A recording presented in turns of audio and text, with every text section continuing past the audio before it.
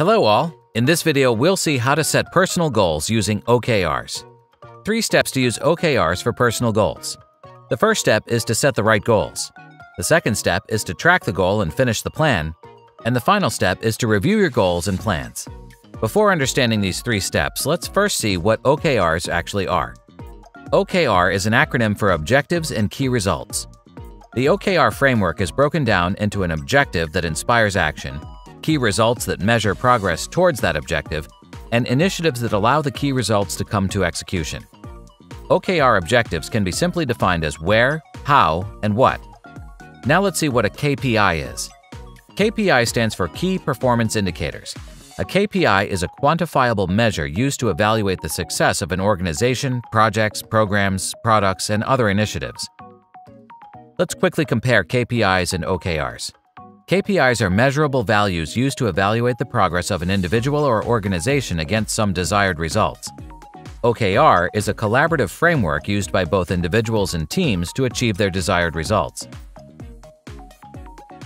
KPI goals are typically obtainable and represent the output of a process or project already in place, while OKR goals are more aggressive and ambitious. Now let's see how to set the right goals. The acronym SMART is used to help guide goal setting. SMART stands for specific, measurable, achievable, realistic, and timely. Therefore, a SMART goal incorporates all of these criteria to help focus your efforts and increase the chances of achieving your goal. 1. The objectives must be specific. Setting a SMART goal should not be ambiguous. Rather, it must have a clear and concise objective to which it can be set. When setting a goal, be specific about what you want to achieve. 2. Goals must be measurable. Establish the criteria for measuring your progress while you work towards your goal. 3. Goals have to be attainable. When you identify your goal and determine how you're going to achieve your goal, you see how attainable it is and how much effort it will require. 4. Must be realistic. In order to be realistic, your goal should represent an objective toward which you are willing and able to work. 5. Have to be time-bound. All goals should be kept within a well-detailed time frame. Now let's see how we can use MindMap to divide the goals into key results and key actions. Here's the mind map of the to-do list. The objective has been broken down into key results, and the key results in turn have been divided into key actions. To understand the mind map in detail, let's take an example. Students plan for senior year. To achieve this objective, 6 different tasks have been identified along with detailed key actions. The 6 key tasks are study, healthcare, work, family, daily life, and others. How to track the goals. Goals can be tracked easily with the help of a Gantt chart. You can track the goal progress, identify necessary tasks, mark task priority, etc. This is the most widely used tool as it has a visual, graphical representation of the tasks. Now, with the help of the same example, the plan for senior year, let's see how to create a Gantt chart using MindMap. Select the task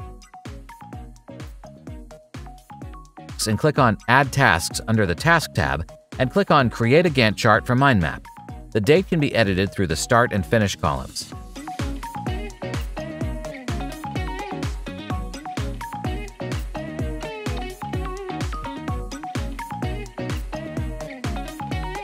It can also be edited by changing the days in the Duration column.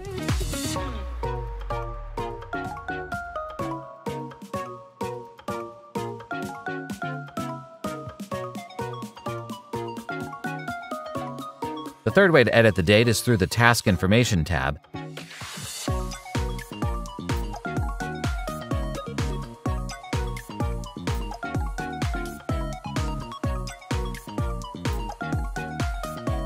And you can also move the whole bar to change the start and finish dates.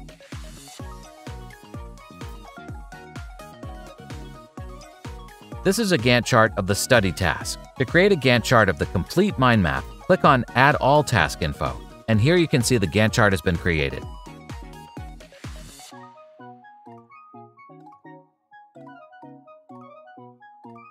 Time Management Quadrants can also be used to track the goal.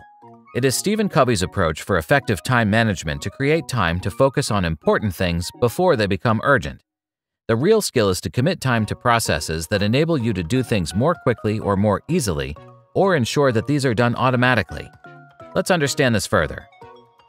In the first quadrant are tasks that are important and urgent. These are things such as crises, emergencies, or deadlines. In the second quadrant are tasks that are important but not urgent. This is where one should focus and spend time on planning to complete the task effectively. In the third quadrant are tasks that are not important but urgent. We tend to focus on matters that are urgent without understanding the importance of the task. In the last quadrant are the tasks that are not important and not urgent. It is important to identify which tasks belong to this quadrant so you know which tasks to classify as the lowest priority. How to review your goals. You can use MindMap to review your goals. Let's retrospect a MindMap for the same. The set goals here objectively assess if your actual work tasks and goals are in alignment. Was the targeted task enough to reach the goal? Some goals, by their very nature, take longer to achieve, so it's important to review your progress from time to time to make sure that you're actually moving forward and not just going around in circles. There are 5 major steps to review your goals: retrospective, review goal, compare outcomes, review process, self-analysis, conclusion. At the end, to retrospect the above conclusion.